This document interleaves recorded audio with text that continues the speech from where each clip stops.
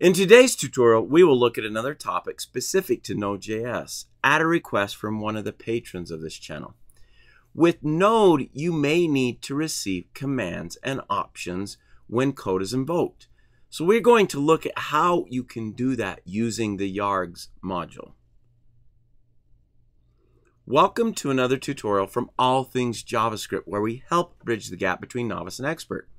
To be notified about new tutorials, make sure to click that bell button and subscribe.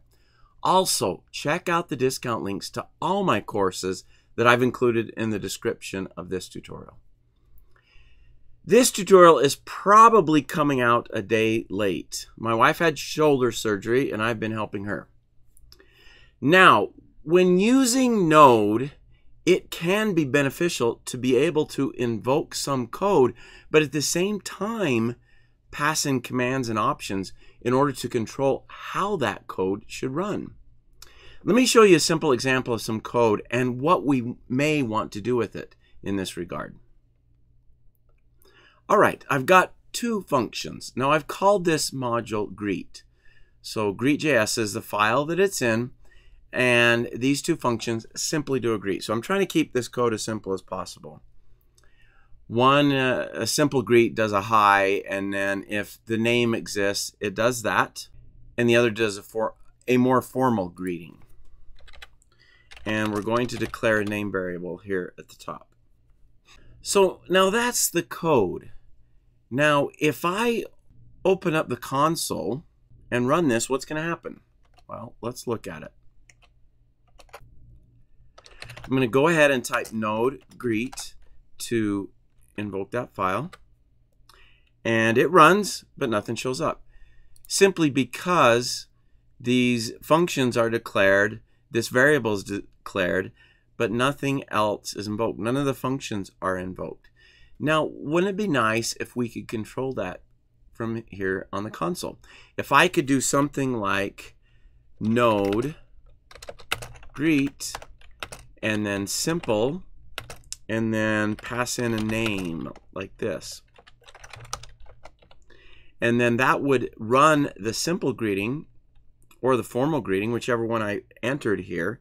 And it would also assign Stephen to the name variable. Right now I can go ahead and enter that command. Nothing happens, of course, because it's still the same file. So right now what we have to do, if we want to make that sort of thing happen, is I have to add some more code. Enter Stephen in there as the name, and then down here I can invoke either formal or simple. Let's go ahead and invoke simple. Now when I run node greet, now we get back something on the console. Hi, Stephen. But it would be better if we could simply control it this way. And that's what we're going to do. That's what the Yargs module, Y-A-R-G-S, the Yargs module, that's what it allows us to do.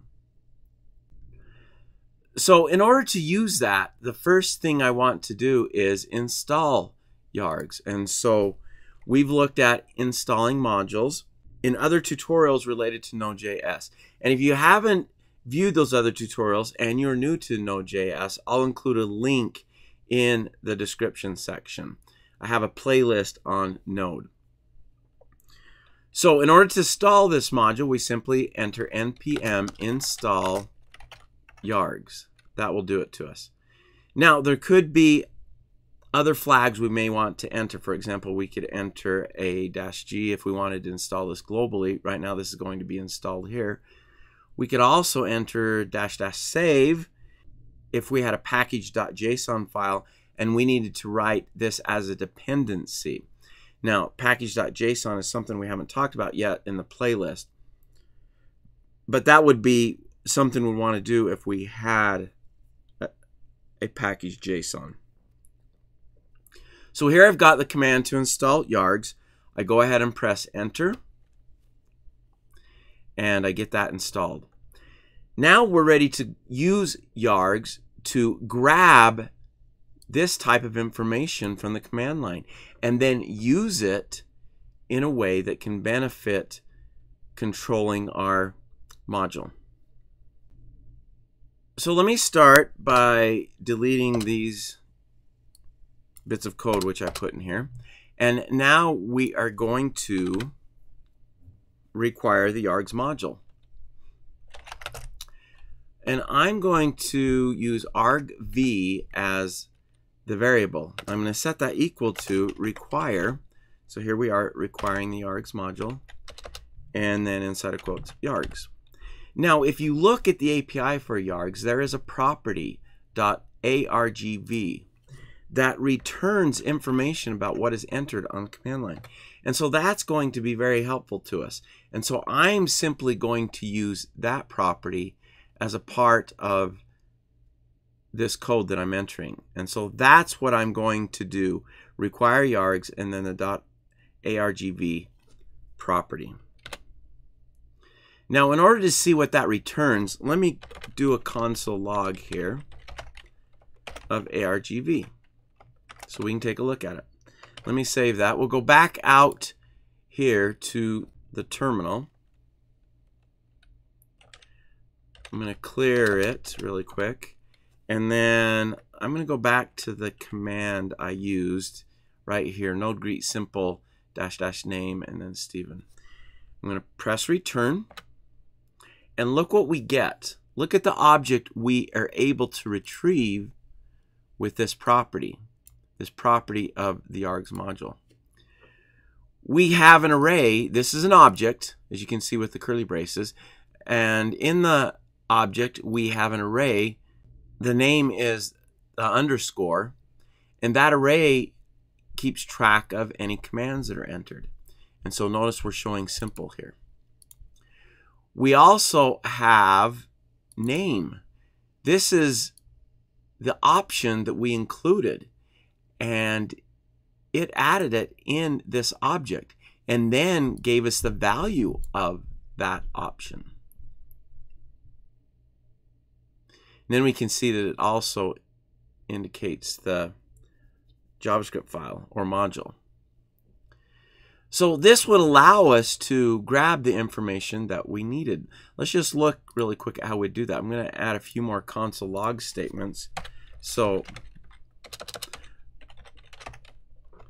log argv dot underscore, this would access that underscore array, and then the very first element of that array is the command.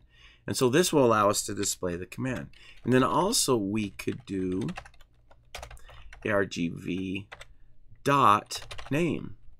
And that would allow us to display the name option that was included. All right, let's take a look at that. Press return again. Here we go. We have the command, and then we have the value of the name option that was entered. And so that's giving us exactly what we want. We can now use this information to create a more user-friendly file here. So let me go ahead and comment out these console log statements. And then I'm going to now set this variable to argv.name. So now we have the name variable with something in it if something's been included with that name option. Also, what I'm going to do is I'm going to declare a new variable command. I'm going to set that equal to argv dot and then the array, the underscore array, and index 0 is what I want to grab there. And that will give me the command. So now I have these two variables I can use to work with. Now this one, our functions are already checking to see if the name variable has something in it. If so, it does the more spelled out version of the greeting using a template string. And by the way, if you're unfamiliar with template strings, I'll link to a tutorial on that. So it already checks for the name. Now we need to just add some code that's going to check for the command and then invoke the right function depending on which command is entered. Now in this case we only have two. We only have two functions in here. But what if we had a file that had multiple functions in it? In that case it'd be nice to use a switch command.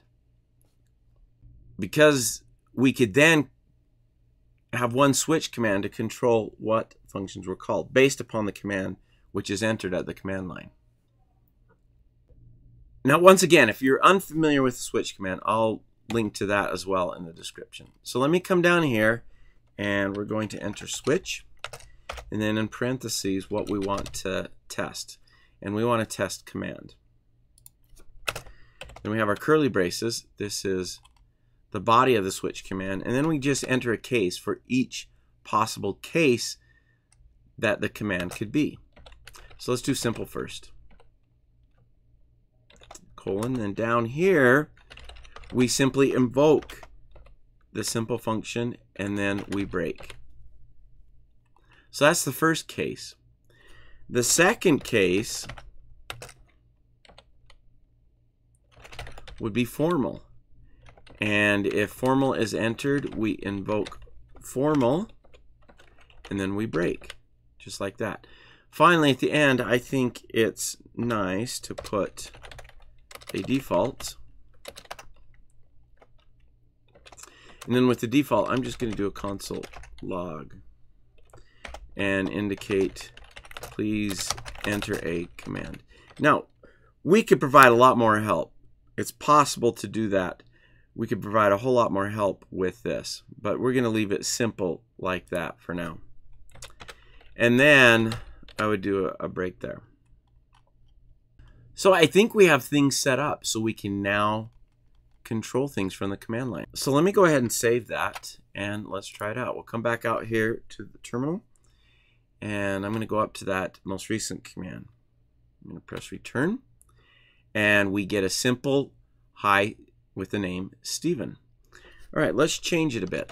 Node greet formal, and let's leave the name off this time. Let's see what we get. Hello and welcome. So we get the formal greeting without the name.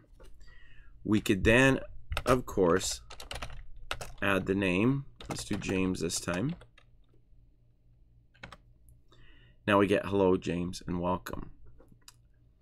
All right, so this is a simple example of how to grab that user input, how to grab commands and options from the command line in Node. It's a simple example, but I think from this you can extrapolate and see how this could be used in other settings. Now, before we're done here, please hit the like button. And remember, I've provided discount links to all my courses in the description section.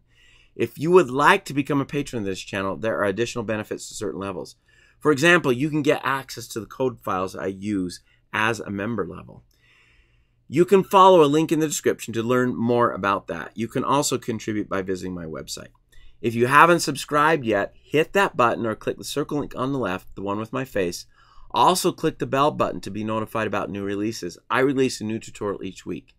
You can click the video link in the center to access another tutorial right away, or click the link on the right to visit my website, allthingsjavascript.com, for a complete list of tutorials and courses. Thanks for watching.